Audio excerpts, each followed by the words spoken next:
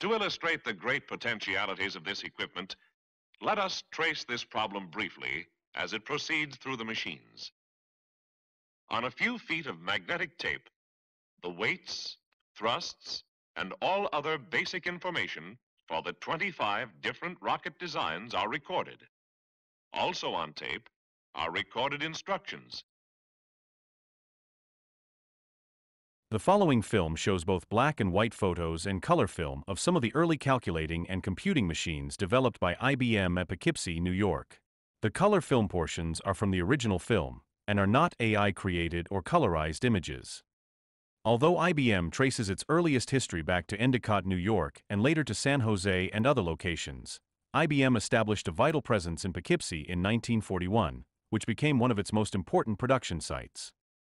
During the 1940s and 50s, IBM transitioned from electromechanical tabulating equipment to electronic computing.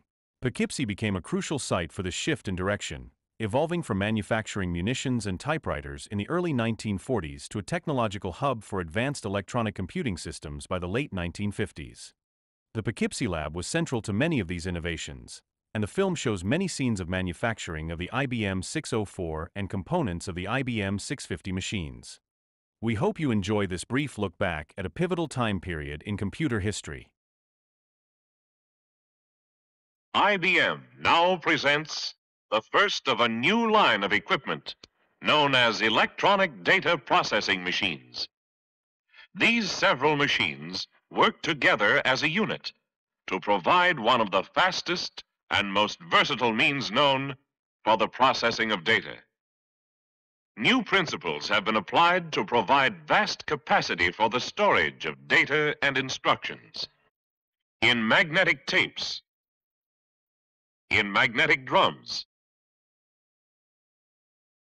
in electrostatic storage, this data can be made available in a few millionths of a second for use in the arithmetic unit. Work which would take even recent electronic sequential calculators 50 hours to do, this equipment can accomplish in less than 7 minutes. Such an achievement did not happen overnight, but was developed over a long period of years by scores of scientists and technicians, and was based on decades of experience in manufacturing machines for use in business offices. This association with business and science revealed the vital need for electromechanical devices which could perform advanced computing operations. It led to the first of 7 significant steps in the growth of today's giant calculators, when in 1929, construction and testing of the first calculating machine to compute and print mathematical tables was completed. This statistical calculator was presented to Columbia University in December of that year. Interest stimulated by the work performed on this calculator led to the founding of the Thomas J. Watson Astronomical Computing Bureau at Columbia. Here was a new departure in scientific calculation. Tiresome additions, subtractions, multiplications, the looking up of numbers and tables, the reading and writing of figures, all were done by the machine.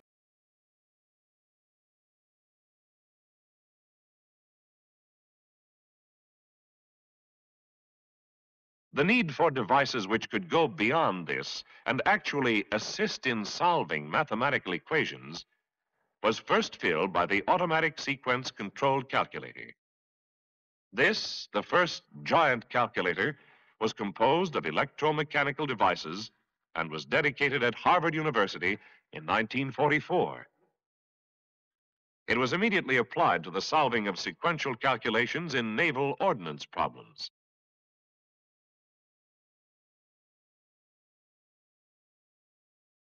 In 1946, after years of research, electronics was applied to the first production line electronic multiplier when the type 603 was announced.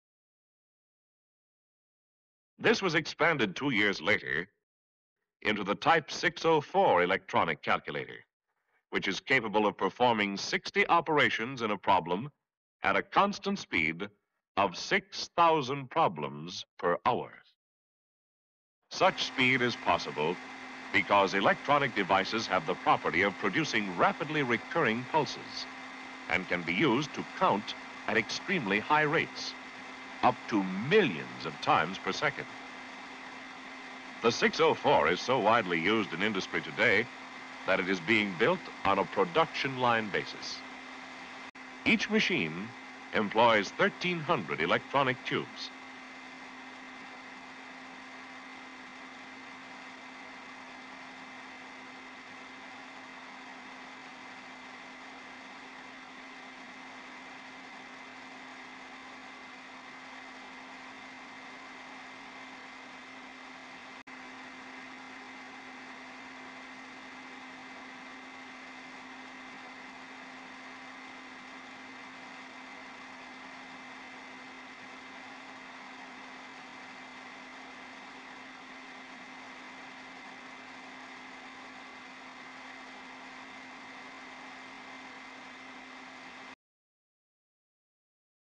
This experience in electronic research and application in 1947 led to the building of the Selective Sequence Electronic Calculator, which was installed at IBM World Headquarters in New York. The SSEC solved some of the largest mathematical computations ever completed up to that time. For example, scientists encountered a problem dealing with splitting the uranium atom, requiring 9 million sequential calculations. A mathematician working with a desk calculator would have had to labor over it for 100 years. The SSEC produced the answer in 100 hours. In 1949, the card-programmed electronic calculator was announced. Designed for scientific and engineering sequential calculations, this computer was organized from regular production machines.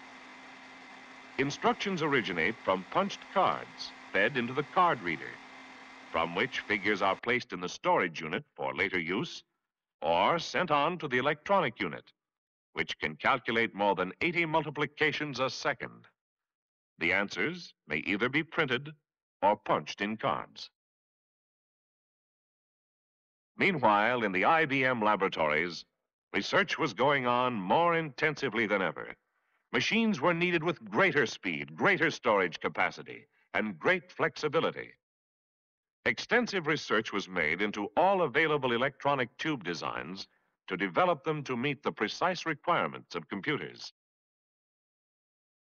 One such accomplishment is the cathode ray tube, developed for use as an electrostatic storage unit.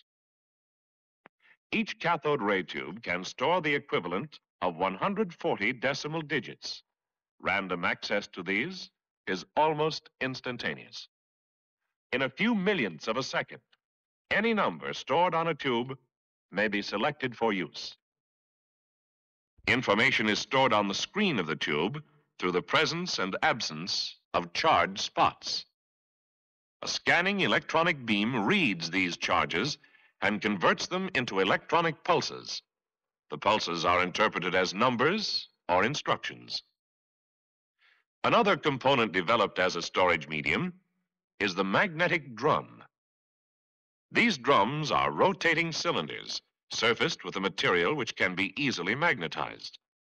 Thousands of digits are stored on the surface of the drum through the presence and absence of magnetized areas. As the drums rotate and are read by many reading units, all the information on their surfaces is available thousands of times a minute. Still another development is the magnetic tape. The tapes are plastic oxide-coated ribbons with information recorded on them by means of magnetized spots. The information in several office filing cabinets can be stored on one reel of tape. It is possible to record data onto the tapes or to read information from them at the rate of thousands of decimal digits a second. Such components are being investigated and developed constantly. Now, more time will be available for pre-testing each model, as well as for creative thinking.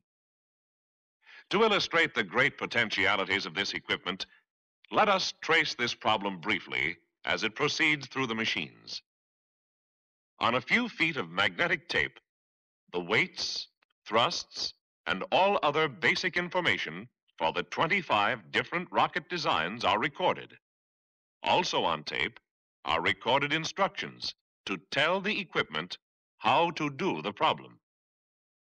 When the equipment is started, the instructions and data are read from the tape at a rate equivalent to 12,500 decimal digits per second. The instructions and data then pass to the electrostatic storage unit, where they appear on the cathode ray tube screens. Part of the information instructs the machine to begin the program and carry out the specified calculations. Instructions and data go back and forth between the electrostatic storage and the arithmetic unit, and computing is accomplished. Intermediate results are recorded on the magnetic drum to be available when required, all under control of the instructions originally stored on the magnetic tape. The results are recorded on the tape for permanent storage or recorded by the printer. In this problem, the values are printed for each second of the rocket's path, for the velocity, position, acceleration, yaw, pitch, and roll of the rocket.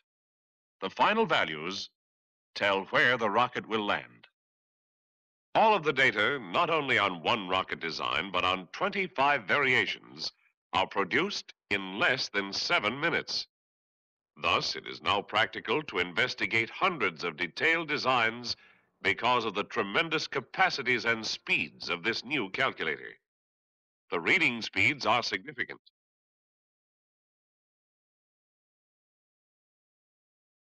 Writing is not only fast, but versatile. Processing speeds permit computations in microseconds. Storage is vast and flexible. This is a triumph of advanced storage and calculating techniques, components developed against a large background of research. A triumph, yes, but no matter how great a thing is, there is always room for improvement. Today, the components and parts, the machines of tomorrow, are taking shape in the research laboratories.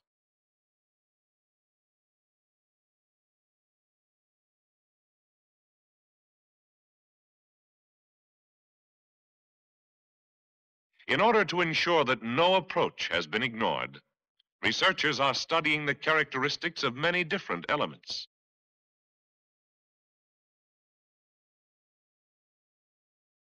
One component being investigated is the transistor, a small piece of germanium and wire. There is also research in progress pertaining to magnetic cores and ferroelectric materials.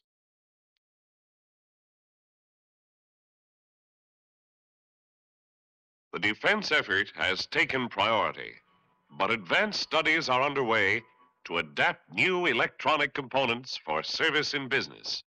For electronics is the fastest and most versatile means known for handling accounting and statistical data. The people of IBM long ago took the lead in this field and are maintaining it with advanced production methods applied here to the new electronic data processing machines being assembled.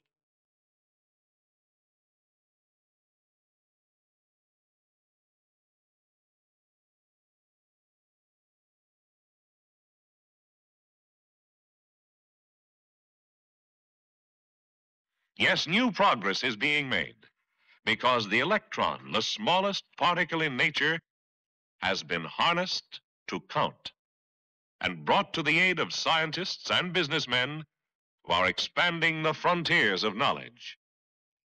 For after all, the real barrier is time. The shape of things to come may now be resolved in decades instead of centuries. The years may be compressed, the future's stream accelerated, because the human mind has been relieved of much repetitive work to devote itself to creative thinking.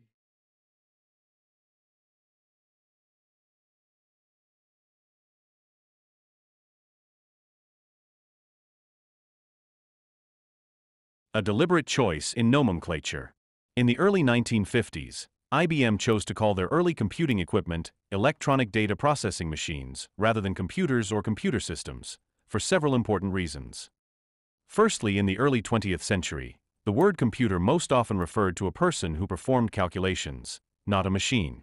IBM wanted to emphasize the growing role of automation technology through precision machines and labor-saving devices. Second, IBM's primary customer base was composed of businesses, not scientists. Terms like electronic data processing sounded more aligned with business applications such as inventory management and accounting, rather than academic, scientific, or military applications. Perhaps additionally, the government's ENIAC of 1946 and Remington Rand's UNIVAC of 1951 already used the term computer as part of their official names, and the question of patent rights surrounding the first computer was thought likely to become a future litigation issue.